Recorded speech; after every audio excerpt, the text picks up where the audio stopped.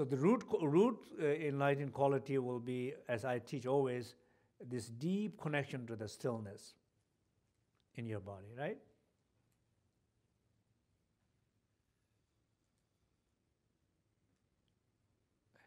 Deep connection to that stillness of that inner essence, inner space. That's a good root enlightened quality, which most people don't have. So first, you feel that. You feel more connection to your inner stillness.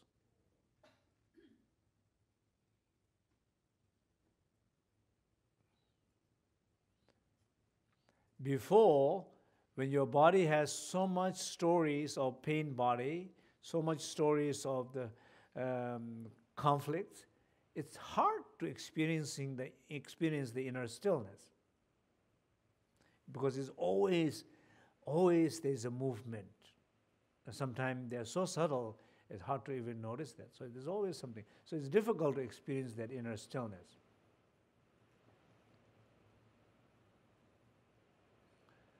So, and then as far as the speech is concerned, the same thing.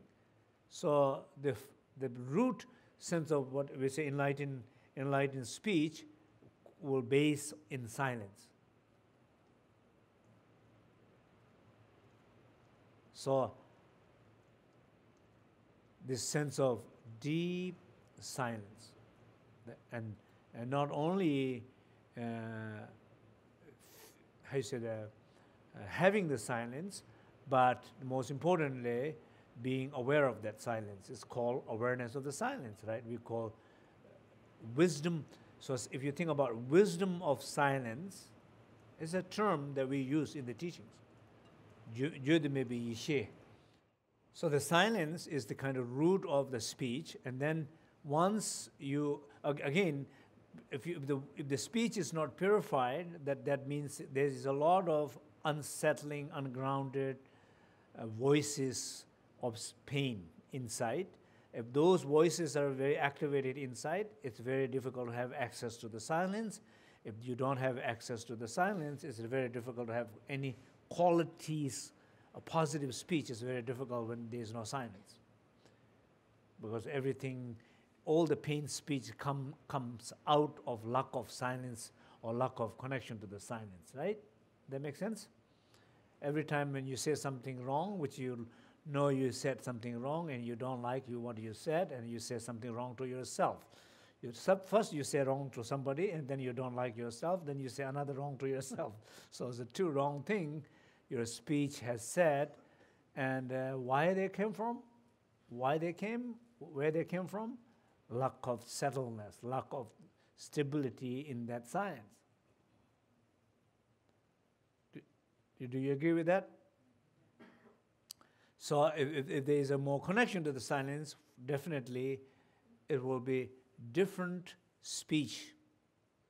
Even something looks like a not good speech, but then it will be much better. Even expressing a pain will be much better way to express the pain. In the teaching, they never say don't express. It always encourages to express. But it always talks about how you express.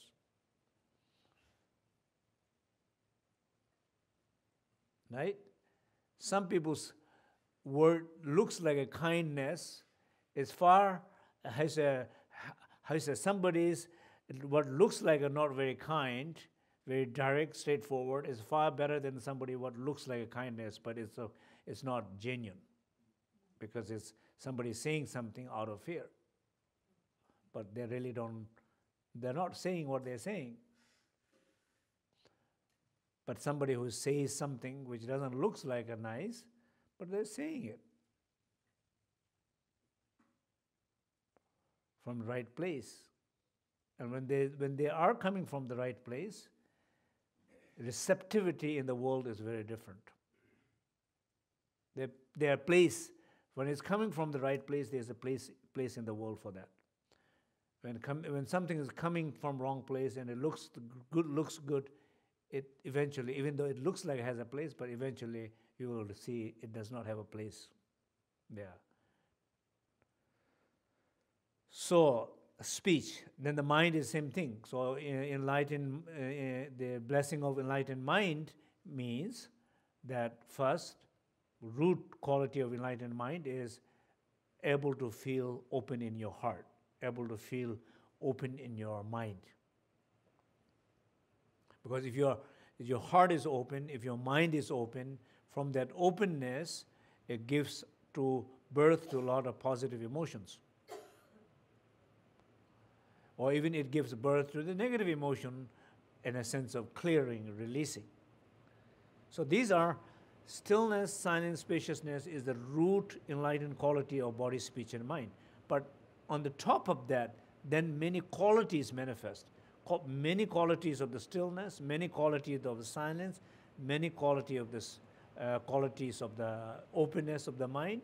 That means every single manifestation of your body, every single manifestation of your speech, every single manifestation of your mind that you know, and that probably 99.9 even you have no clue what can manifest from your body, speech, and mind. They have not manifested yet. But they can manifest.